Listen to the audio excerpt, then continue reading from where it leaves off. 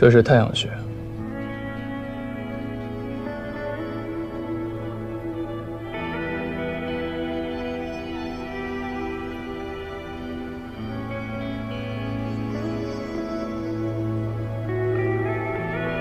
你紧张什么？放松。我没紧张。那个百会穴在哪儿？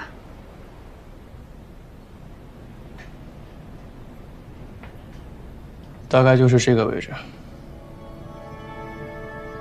起初可以轻轻揉一揉，找到穴位之后，可以逐渐加大力度。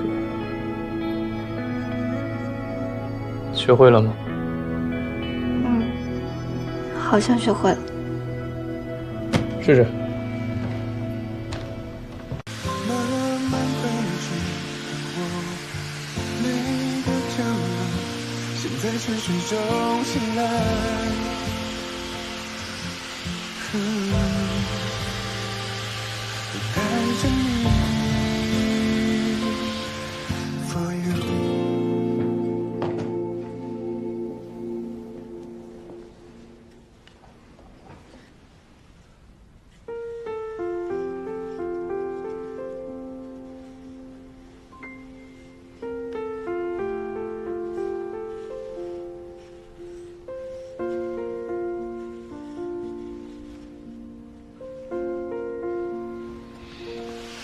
学会了吗？学会了。我下次肯定能过的。学会了，就早点回去休息吧。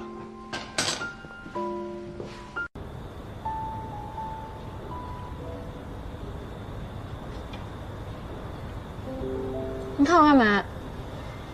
快吃啊！干！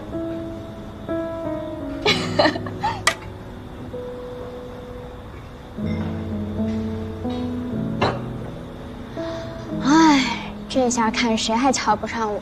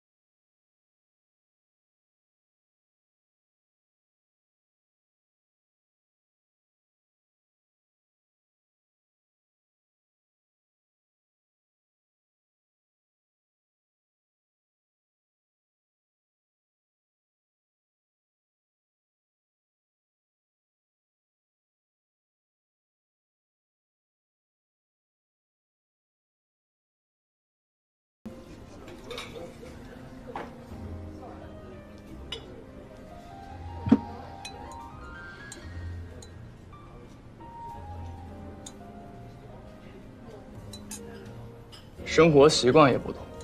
当然了。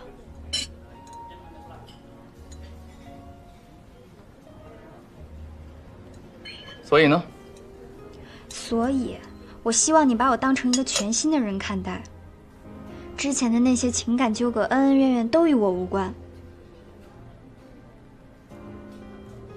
我不想你看在往日的情分上，关心我、教我手艺，更不想因为我接受你的帮助，就给你带来不必要的暗示。你懂吧？江小媛，你是不是当我傻呀？吃个饺子往醋碟里又加辣油又加豆豉，辣油要2滴，不能多不能少，豆豉要5颗，缺一不可。这么事儿的人除了你还能有谁呀？你今天要是能改了这从小的习惯，也许我还能信你一次鬼话。不是，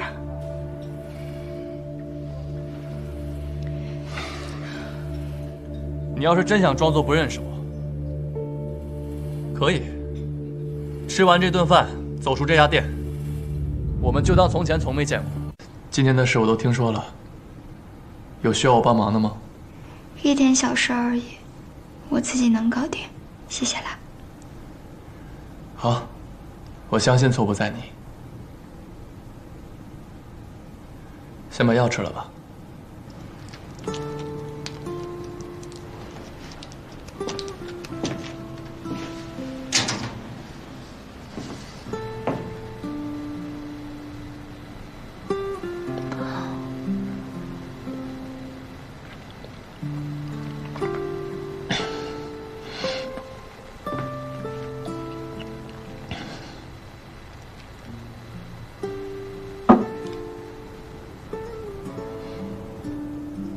你怎么对我这么好？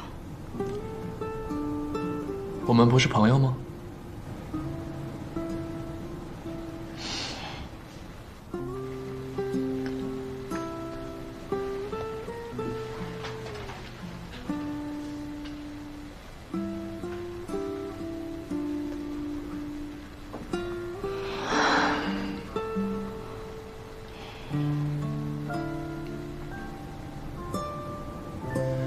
我知道了，等你发了工资，会一分不少还我的。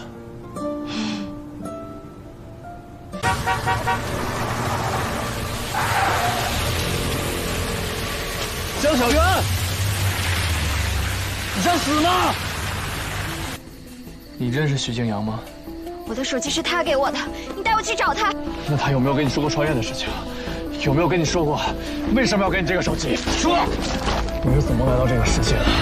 要怎么样才能回去？我警告你，尽快离开这个世界，把身体还给原来的江小媛。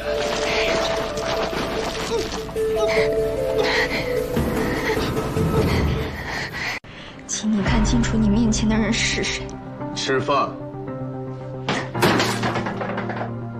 不是你怎么想的？你居然敢换我考题，那可是给高级技师出的考题啊！我明白了，你看不上我，觉得我事事都不如原来那个江小媛。哪怕我做出一丁点成绩，你也觉得是我占了原本属于他的便宜。祁连，你心眼真够小。最近遇到了一个故人。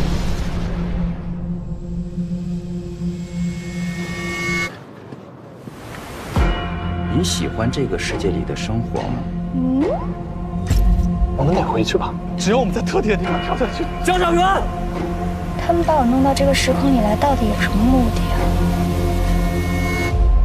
就算你答应了送我回家，我们都是两个世界的人。